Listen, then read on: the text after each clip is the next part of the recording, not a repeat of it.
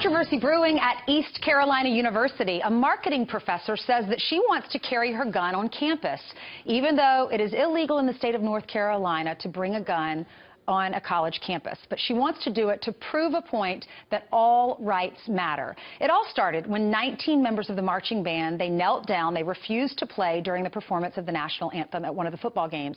They were protesting police brutality. Well, those students were not disciplined, despite breaking the school rules.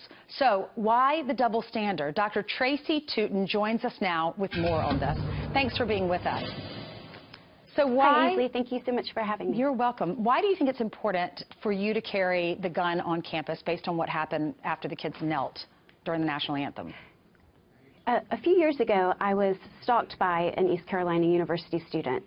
And it was at that time that I became trained, bought my first gun, and was able to use that to protect myself, except that I can't do that on campus because of that law that prevents concealed carry on campus. And so when the students broke those rules and the university said that it was their First Amendment right, I realized that this was an opportunity for us to emphasize all of our rights, and I should also have my Second Amendment rights to be able to carry on campus. And what is the school saying? What did the chancellor say when you said, I need this gun on campus to protect myself? I've not had any response from the university. Now, the chancellor is saying this is a school rule, that the kids are not allowed to kneel during the national anthem. But the problem with the gun thing, that's a state law. How do you plan on getting past that? Have you talked to some of your Congress or some of the legislators there? I have. I met with Senator Bill Cook yesterday, and I also have meetings next week with the Pitt County commissioners. And what we're going to do is to try to change this legislation. I'm going to work with them to be able to do that. One of the most important reasons, not only for me to protect myself against stalkers and for other women to be able to protect themselves, but it also will help with 911 issues.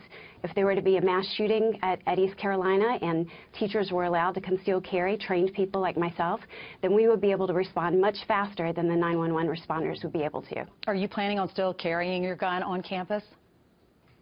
I won't, as long as it's against the law. I won't do anything that would cause me to lose my rights as a citizen. I am too eager to vote for Mr. Trump come November. What's the reaction from folks in North Carolina, some of your friends and other professors on campus? In response to my Second Amendment rights or what the band did? Correct. What do they think? Do they think you should be allowed to carry a gun on campus?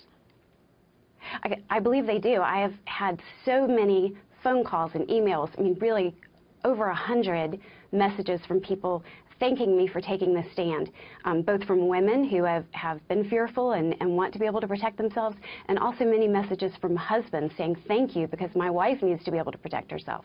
All right, Professor, thank you for being with us. Our thoughts and our prayers are with the folks down in North Carolina after the hurricane hit you all pretty hard. Thanks for being with us. Yeah, it has been very difficult here. Yeah, thank you. Have a great weekend. Thank you.